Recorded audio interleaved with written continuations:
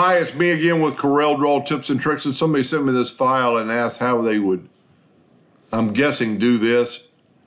You really can't use the whole continent of Africa on a word, because once you bring this down, it isn't going to work unless you want to spin the continent around. And we might just try that for this one, because you can always spin it back to normal. If we could put the word Africa lengthwise, it might actually work and kind of look cool, but then it's not going to look right when you do it. But it's going to be the same thing. This is a text. It's all broken up, so it's kind of hard to work with. We're going to go ahead and bring it down a little bit, try to get it into shape. And then I would just grab the envelope tool, and I'm going to select all these nodes of the envelope, and I'm going to right click and turn them into a line. Now, we don't want that node and we don't want that node, but you could take and start moving Africa around. You could actually double click on your line and make it like that, but I don't know if that's the look he's wanting to get. It just depends on how much you're wanting to do.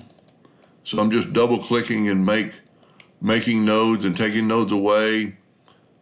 When you start doing something like this, you're going to distort some of the letters, and you can double click and put a node right there, bring that back up. And then I'm thinking we can rotate this thing back to 0. But if that's what he wants, or this is what he wants, I'm going to completely back up and just redo the one I did. And I'm going to show you how I did it. And there is a way to make the envelope tool automatically do it, but in a weird shape, you really can't do that. So let's put this back to 0. And I'm going to say we're going to only use the top half of the continent. So I'm going to draw it, and you do not have to do this. You could use well, let's just do that. Let's just use an indexing line. And we're going to put it about right there, and then we're going to bring in Africa. I normally put a line and do the smart fill and make an envelope, and we might even try that in the second video.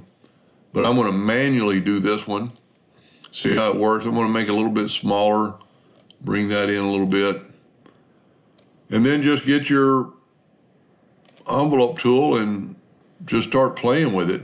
These three we could actually probably bring down and over. This one we need to bring up. This one we need to bring, and it all depends on how far you want to go.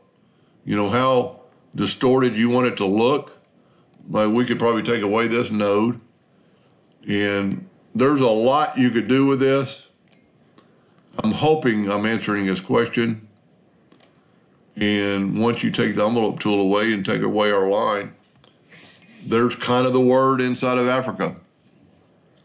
So maybe stay tuned for part 2. I hope this helped him. Thank you for watching.